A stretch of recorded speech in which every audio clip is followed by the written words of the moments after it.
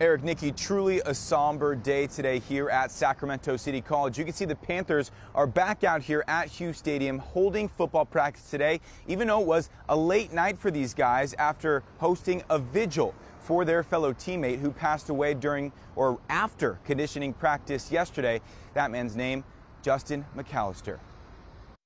LL, or Long Live 68 JM, spelled out in candles by those who knew Sac City College football player number 68 Justin McAllister, who tragically passed away Monday night.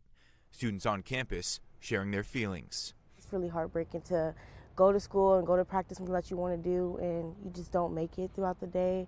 That's really sad. Sac City football players tell me they were here for a normal Monday practice before breaking off into the stadium to watch film. They say that's when coaches told them the news. Players say McAllister had collapsed and was unresponsive shortly after what they call a 20-minute conditioning practice with no pads, just helmets. They say moments before, McAllister was struggling a bit, but he told them he would be okay. Once players found out he collapsed, they were told to exit the stadium.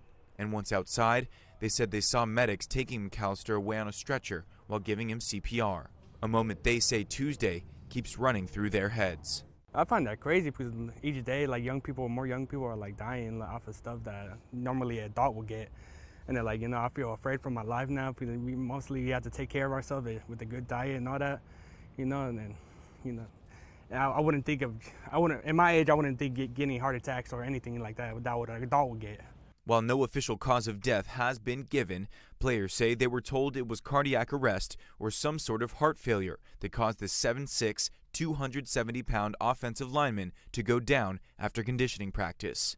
And one that fellow City College athlete Luke Harrison says he saw frequently. I know as a wrestler, we see the football team a lot. We're running the stadium a lot, so they're doing a lot of work. They're doing a lot of running in the heat too, 100 degrees. You're seeing more of it recently. You've seen the NFL players just dropping and more of it recently. So I don't know if something's going on or what's happening, but it's definitely more prevalent right now. Players say around 7:30 in the evening they learned McAllister had died.